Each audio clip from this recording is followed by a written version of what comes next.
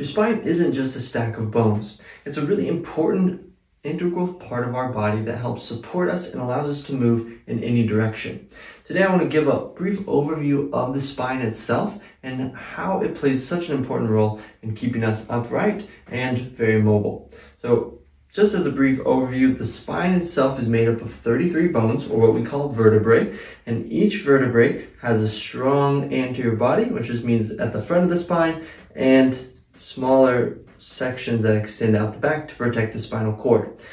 Between each and every vertebrae, there's a strong cartilaginous disc, and that is what helps support and cushion our spine from impact, like when we walk and when we move.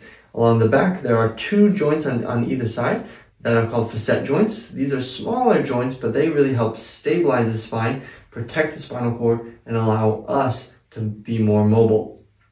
Now, within the back of the spine, that's where the spinal cord is, and now each level of the spine, between those two vertebrae, there are specific nerve roots that exit, and that's how our body functions, like getting the information from our brain through our spinal cord and out through those nerve roots. That's how we choose to make a movement, how our organs function, and overall how our body stays so dynamic.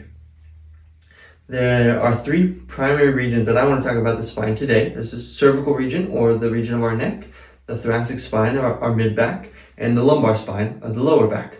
Each of these have kind of distinct properties that are really important. So the cervical spine is by far the most mobile section of our spine. That's why our head can move so freely. And that is important for us to be able to be, important for our surroundings. This also makes the neck most prone to postural strain and overusing some of the smaller muscles in the neck. The next section, or the thoracic spine, this is where our ribs attach into. That's what protects our lung and our heart, and is very important. That's what gives a lot of our spine a lot of stability for our shoulders to function properly. Then the lower section of the spine is called your lumbar spine, and that is what adds and stabilizes most of our upper body weight. So it's very important to maintain that stability, and it is where we want to be nice and strong through our core to keep our body strong.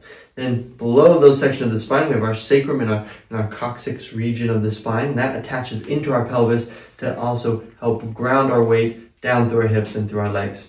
The next time you think about your spine, make sure you remember that it is a strong and dynamic part of our bodies that is designed to keep us upright and keep us moving.